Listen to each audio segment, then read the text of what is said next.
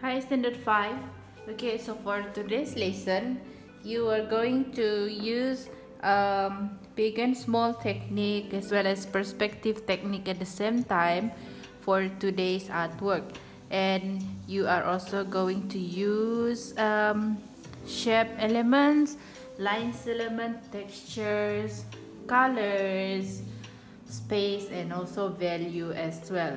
Okay, I want you to create um, creative textures as well as decorative textures and lines on the objects that we are going to draw today. Okay, so today we are going to draw a scenery of a few hot air balloons in the sky, and just imagine that you are looking at the hot air balloons in the sky, and the one that is right above you should be bigger, right? And the hot air balloons that are far from you should be smaller in sizes than those in front. Okay, and as for the background, the sky shouldn't be just blue. Later you can create creative colors, and also you can include creative textures and also lines at your sky. It doesn't have to be just blue with clouds only. Okay, try to be as creative as possible, and you can also create a fantasy sky and fantasy background. All right, whatever you have in mind, try to put it in your drawing and be creative. Don't be afraid to try something new. Okay, let's try. I'm going to create a line over here later so that my artwork can be smaller when I'm drawing. So today we are going to use portrait layout instead of using landscape layout, because we want to raise the balloon as high up as possible. Okay, so let's start with, you can start with this part over here first, the foreground. Remember, foreground is the part that is in front of you, and the middle ground is in the middle, and the last one is the background later. Okay, the background should be hidden from the by the foreground and also the middle ground. All right, let's start with your hot air balloon. I'm going to draw one hot air balloon over here, so this should be the biggest hot air balloon than the rest of them later. Okay, so there are many shapes actually. I'm going to use this the shape that we always see,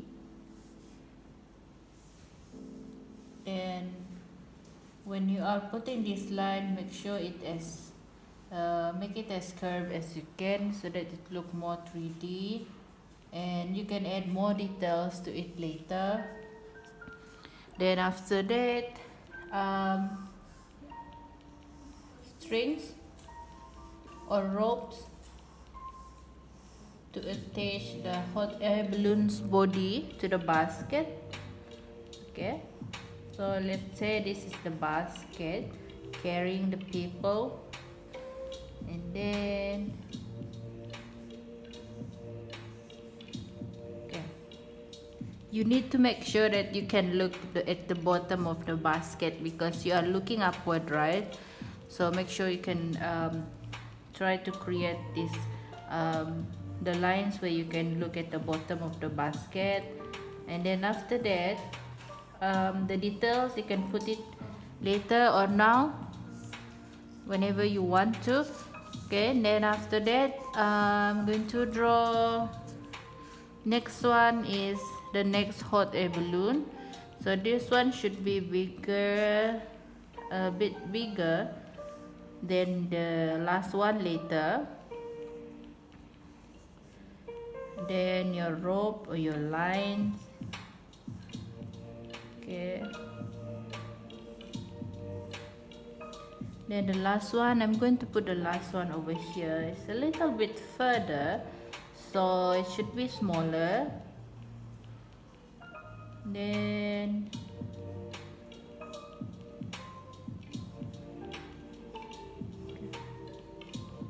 You can do the details now or you can do it later, that's up to you.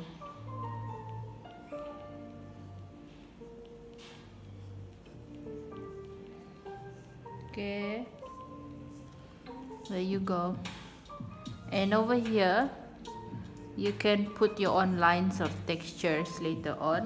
For example, maybe let me make this as symmetrical as possible first. Okay, so your lines you can put decorate it however you want to. Okay,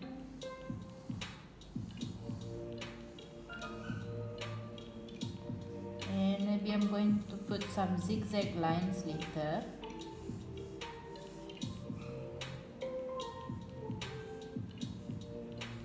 Something like this, and same goes to the top. Okay, same goes to this too. Right now we are going to draw this part over here. So I think I'm just going to draw a few small mountains and hills, and also maybe over here one more, then maybe higher mountains and hill, and there is you can see the sunset a bit over here, right? And if you want to, then you can put a house on the hill, or trees on the hills, right? So since this I'm just going to put this as a scenery during in the evening, and later on I'm going to just color this house on the hill by using black crayon. Okay, and for the background, try to be as creative as possible. You can create textures on the background, or you can create what do you call it, lines, shapes. Okay, that's up to you.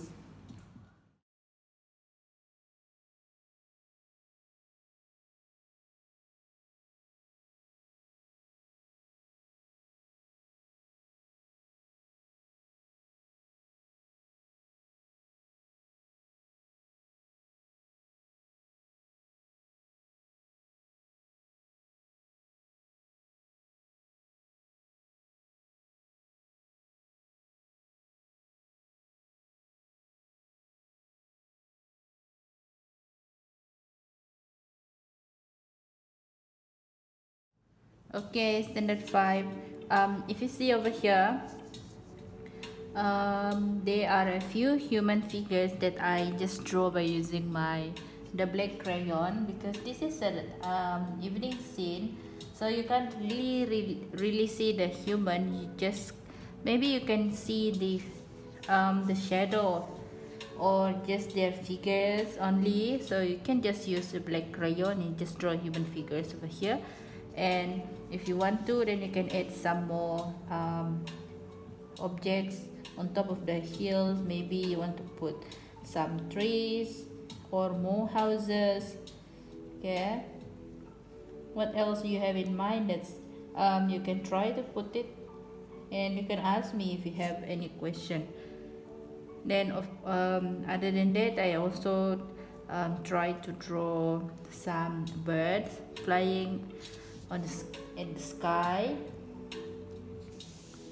Okay, so this one over here, I try to use light blue, and I transition and blend the color into darker blue here.